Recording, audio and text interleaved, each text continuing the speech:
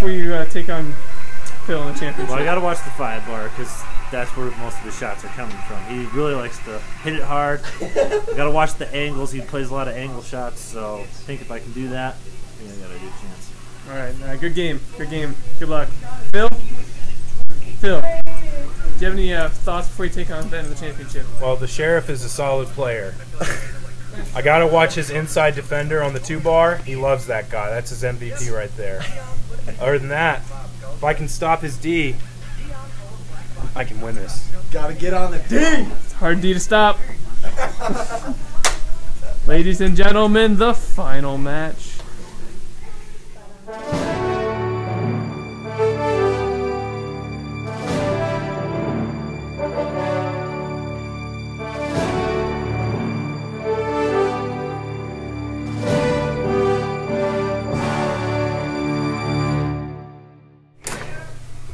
The champion! Good game. God damn, dude. Brutal. Alright, guys. Yeah, we're gonna do gold. We're not riding the train today. We're about to head out all the way home. Hey, Phil. How's it going? It's going great. Yeah. This has been a good trip. Good trip. Runner-up in the foosball tournament. Silver medal. Silver medalist right here. All right. It's gonna be a nice trip. Let's do You it. ready? If there's any in malarkey, I'm turning this van around. Back to Montana Western. Man, you ready? Yeah. Thanks for the memory of rainy afternoons, swingy Harlem tunes, and motor trips, and burning glips, and burning toast and prunes.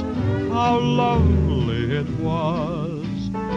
Thanks for the memory of candlelight and wine, castles on the Rhine, your cozy chair and parties where we sang Sweet Adeline. How lovely it was. Many's the time that we feasted, and many's the time that we fasted. Oh, well, it was swell while it lasted.